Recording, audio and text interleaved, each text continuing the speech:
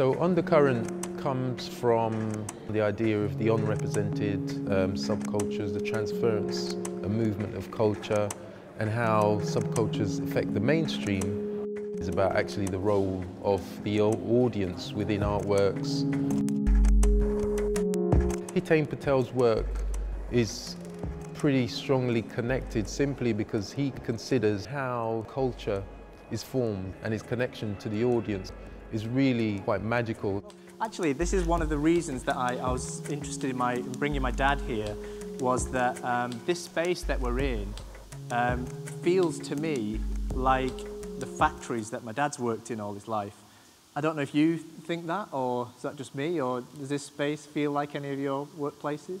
Not really, no. Right. No.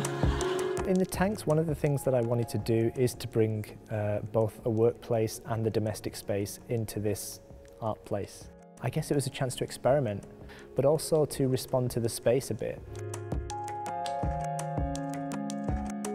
In video pieces that I make, I'm aware of a specific kind of engagement with it. I don't need to be there, it's a looped video, it's in a gallery, people can stay or they can leave.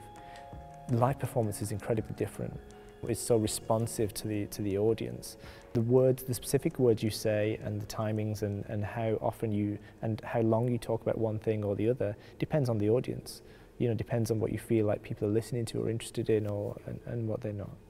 They're not that far out of the lit area. I can see everybody's faces. That level of intimacy that you have is something that you can't have in a video piece.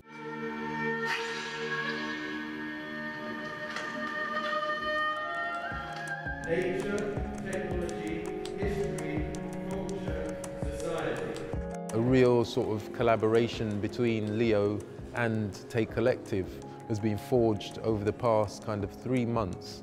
Kind of symbolism behind the materials used, such as vellum, coal and brass, are really kind of interconnected in terms of the movement of culture, the movement of materials, the movement of technology, how we think about the world in this idea of globalization.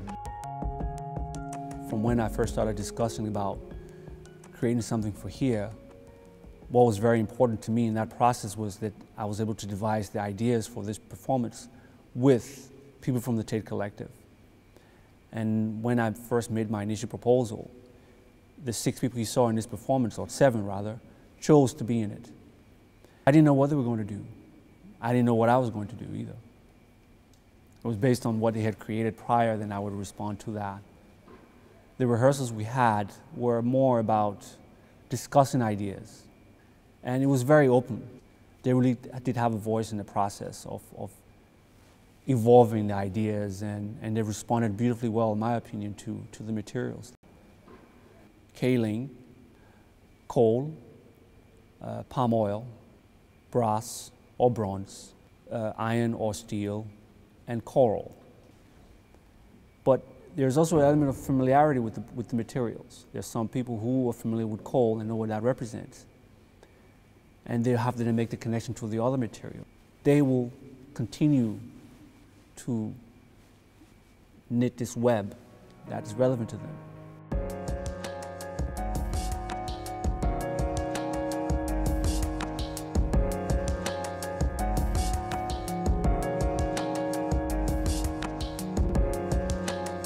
The idea is to create a space through Orange Dot where we allow the audience come and create pieces of art or manipulate art.